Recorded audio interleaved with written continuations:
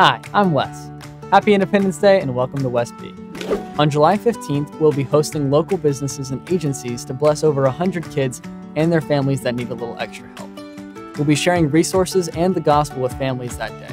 We need your help to make this day a success. To volunteer for this special day, please stop by the welcome desk this Sunday or sign up at hope.westby.org. Mark your calendars. Summer Suppers is taking a break this Wednesday, July 5th, but will return next Wednesday, July 12th at 6:15 p.m. WinShape Camp starts tomorrow. All completed kindergarten through 5th graders are invited to join in on the fun July 3rd through the 7th for the best week ever. Go to winshapecamps.org for more information and to register. Well, that's it for now. Let's worship together. We hold these truths to be self-evident, that all men are created equal and they are endowed by their Creator with certain unalienable rights, that among these are life, liberty, and the pursuit of happiness. Now, I know you know this, and if you don't, you need to look up our nation's Declaration of Independence. It was adopted by the Second Continental Congress on July 4th, 1776. This is why we celebrate Independence Day. So here, the founders, they met in Independence Hall in Philadelphia, and they declared that the 13 colonies in the United States were sovereign states. We broke from England, and ultimately it escalated into war, which we know as the Revolutionary War. Now, this second sentence, the preamble following the introduction, is an important statement on human rights. Government should promote policies that benefit everyone equally. We haven't always done that in our nation, but that's how we were founded, with that idea.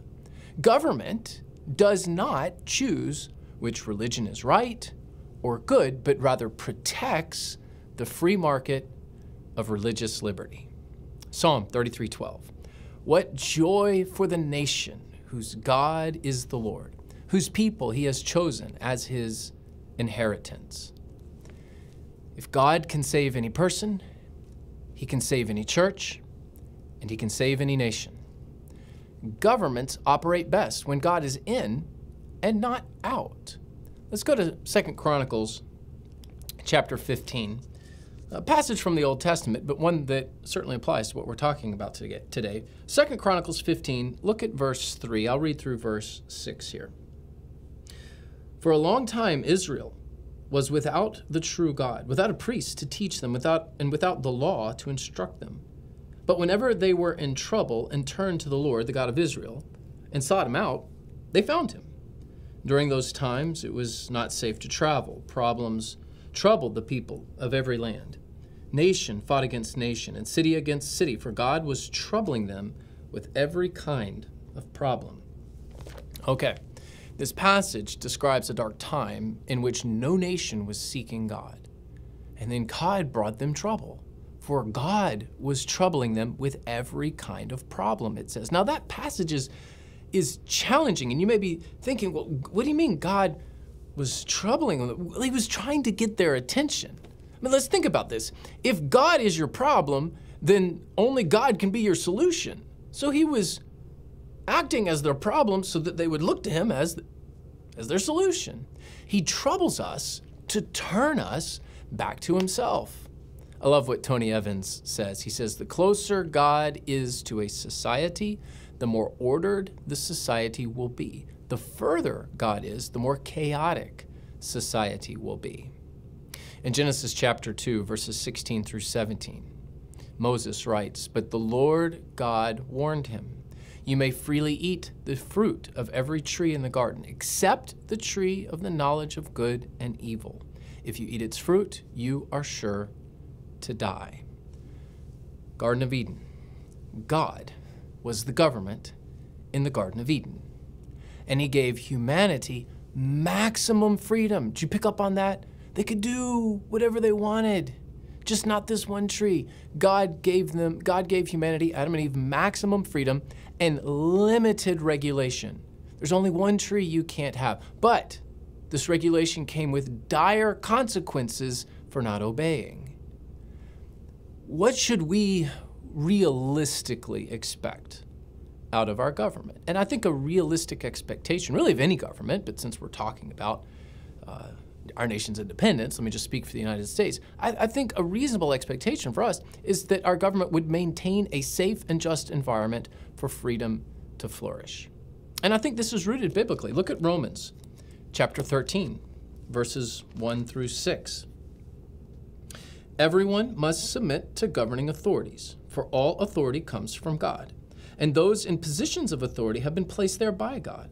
So anyone who rebels against authority is rebelling against what God has instituted, and they will be punished. For the authorities do not strike fear in people who are doing right, but in those who are doing wrong. Would you like to live without fear of authorities? Do what is right. They will honor you. The authorities are God's servants, sent for your good. But if you are doing wrong, of course you should be afraid, for they have the power to punish you. They are God's servants, sent for the very purpose of punishing those who do what is wrong. So you must submit to them, not only to avoid punishment, but also to keep a clear conscience. Pay your taxes too, for these same reasons. For government workers need to be paid. They are serving God in what they do. Okay, very basic passage there. I mean, the Scripture also assuming that the government is acting at least in a halfway noble way, of course. I mean, if we're forced to either obey the government or, break God's law, well, we don't break God's law. What the Bible teaches, though, is that government was never intended to keep God out. And even if government pushes God away, he's still in control. I mean, that's what Romans 13 teaches. God's governing principles will prevail regardless of what systems we set up. And all political systems will fail in the long run. But God's kingdom will last for all eternity. Now, we're going to be doing a whole series on religious liberty following this series in Revelation. So I give you this just as a bit of a preview because, one, we're going to be talking about it here in a few weeks, but two, it's, Independence Day at the time that this is airing. It's Independence Day week. And I do believe that there are biblical principles that apply to the founding of our nation and this idea of independence. But since we're in the book of Revelation and we're walking through this series, I at least want to answer a question. Where is America in Revelation? Is the United States in the book of Revelation? No. Now, that doesn't mean the sermon's over, but I want to walk through this. The United States is not explicitly mentioned in the Bible. It's likely that none of the prophecies in the Bible really refer to the U.S. Well, why not? Well, there's only two nations explicitly mentioned in Revelation. Israel, or the nations, and that represents God's people. So there's this symbol of Israel and this symbol of, hey, these are people in the kingdom. And then Babylon, which represents Satan's evil kingdom. So Revelation sets up this either-or paradigm where either you're in God's kingdom or out. Either you're part of the people of God or you're part of Babylon. Now, you get some passages like in Revelation 12, which we'll get there here in a few weeks, talks about the great eagle. Some think that maybe this is the United States. I really don't think that it is, nor do I believe that the United States is the second beast in Revelation 13. Some kind of point to that. Those theories and interpretations are not necessarily anti-biblical. I just don't quite see I think it's a bit of a stretch to say that. Some believe that the United States will be so weak during the end times that our nation really plays no role. That's potentially true. Others speculate the United States ceases to exist during the end of days. I guess that's possible. Most likely, the U.S. is included in those passages that talk about all the nations. And all the prophecies, for the most part in Revelation, speak to all the nations. Now remember last week, Revelation 10, verse 11. Then I was told, you must prophesy again about many peoples, nations, languages, and kings. The goal is for people from all over the world to enter the kingdom of God. The angel commands John to consume the scroll. And if you didn't get a chance to hear that message, to go watch that video from last week. So the angel commands John to consume the scroll, and this language of consuming a scroll or God's word is found in other places in the Bible. The meaning is very simple, that we are to deeply internalize God's word. It's become part of who we are. But this message is bittersweet. It's salvation to those who accept God's word. It's honey in the mouth. It's judgment for those who reject God's word. It presents a sour stomach. What happens in our nation is important, very important. We should care. But your place as a believer in Jesus Christ, your place in God's kingdom is what matters the most. You know, I love the national anthem at Tampa Bay Rays games. Most of the church members at West Bradenton know I'm a pretty big baseball fan. I go to a lot of baseball games. It's just something I enjoy doing. Enjoy taking my kids, my wife. It's a good date night. She enjoys it too. So, and I realize, so I love the national anthem. I like to get there early, and I like to experience the national anthem at a baseball game. And I realize what I'm about to say, not everyone will share my views on the Star-Spangled Banner. That's okay. But this is how I feel. So let me share my heart. When we're all standing up singing together, you know, our hats are off, we're focused on the flag, you know, everyone is showing respect for the place where we all live. We're honoring those who have sacrificed so that we can live in freedom. And in that moment, in my mind, it's unity and diversity.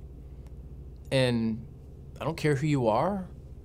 I don't care what your background is. All these people around me, I have no idea, for the most part, I have no idea who they are. I don't even know what they believe. But we're all there unified in it together. And I really don't care where you're coming from so long as you're not cheering for the Yankees. That's the point, right? We're all in this together as Rays fans. Certainly, at a ballpark full of people, there's plenty of examples of places where I would disagree with lifestyles and how some of the choices people make, of course. But in that moment, we're all together. E pluribus unum, out of many, one. It's been on the U.S. seal since the 1780s. The first coin with the phrase was struck in 1786.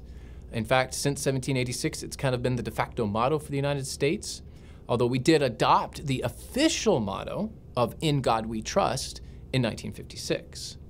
Now, the original meaning of E pluribus unum was out of many states or out of many colonies, emerge one nation.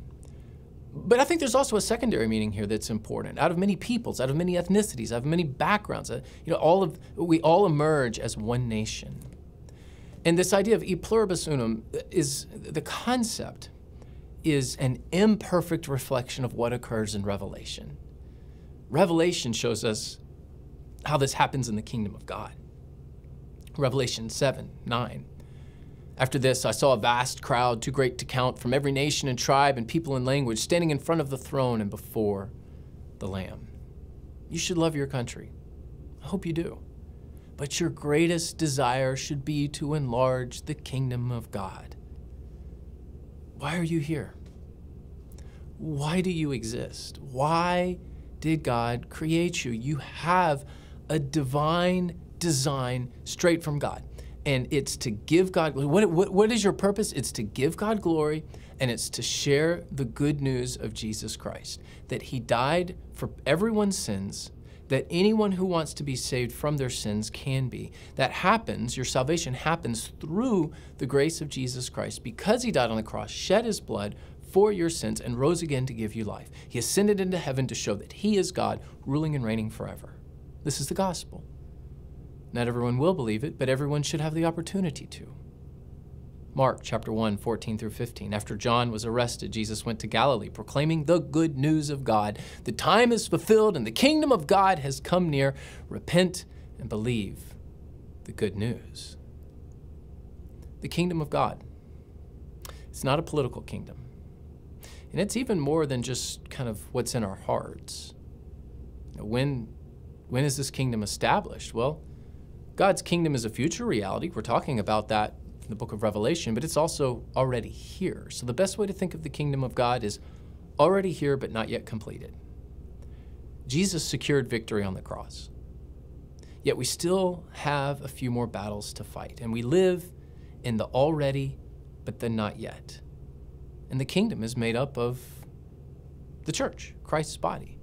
And the kingdom of God gives you purpose today and also purpose in eternity.